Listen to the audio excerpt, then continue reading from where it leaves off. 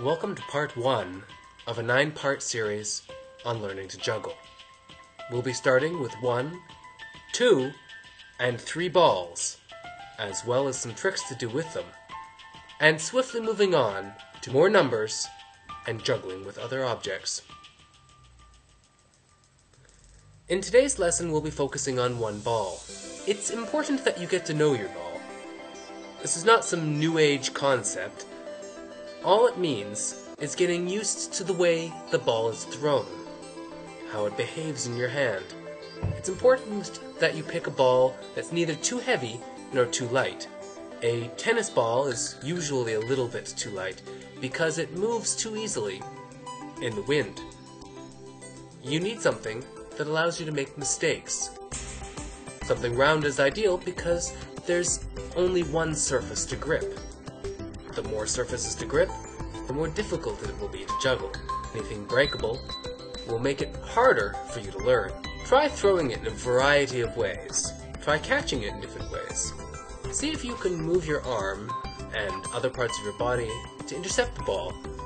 Get used to how it moves, what happens when you drop it.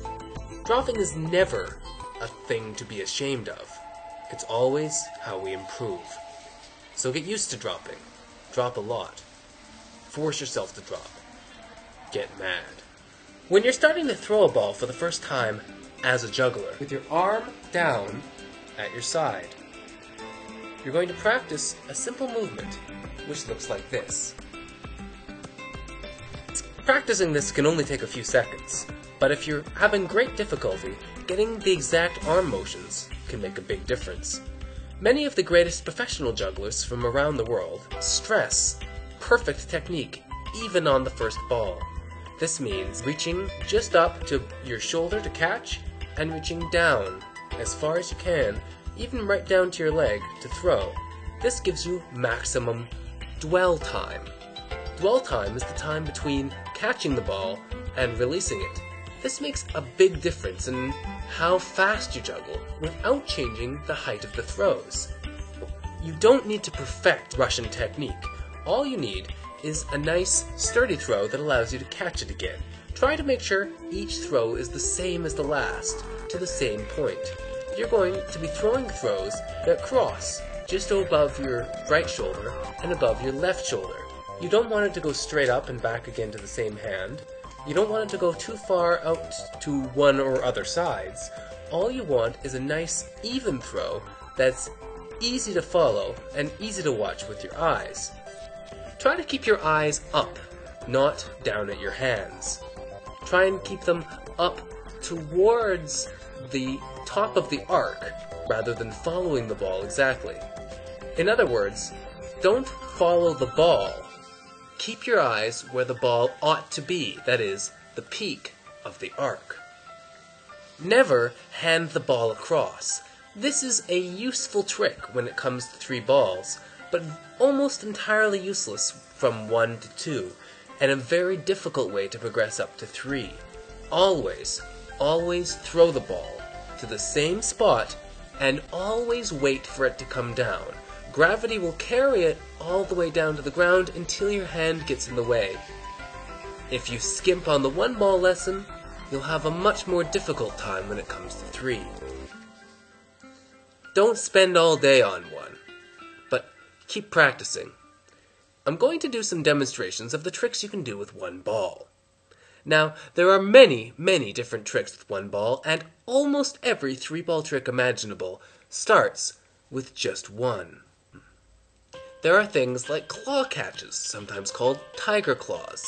The claw catch is a simple operation where you reach over top with your hand, rather than catching it from underneath. This usually means you catch it a little earlier on in the arc, but that is not necessarily so. Practice with just 1 throw, and then work your way up to multiple.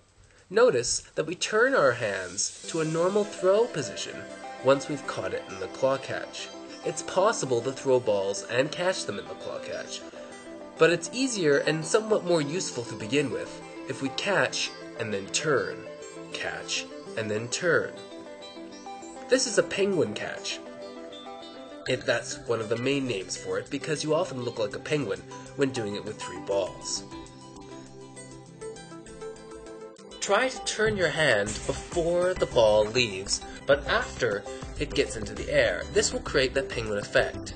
If you turn too late, you'll drop it and miss. If you turn too early, it won't look like a penguin catch. You do not need to throw from the penguin position. Again, it's easier and often looks better to turn, catch, turn, throw.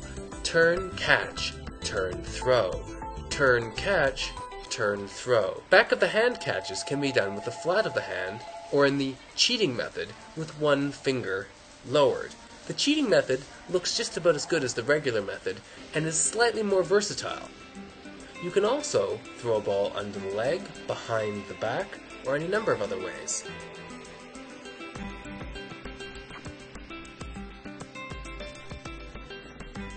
Practicing these with nice high throws will make it much easier to continue juggling. Sometimes doing a setup throw where you throw one of the balls slightly higher before the next ball is thrown under the leg does give you a little more time. Over the shoulder, behind the shoulder, or from the front of the shoulder to the back of the shoulder. Here's an interesting combination. Try throwing one ball around the opposite leg, over the shoulder, and caught behind the back. There's many other combinations. How many can you come up with?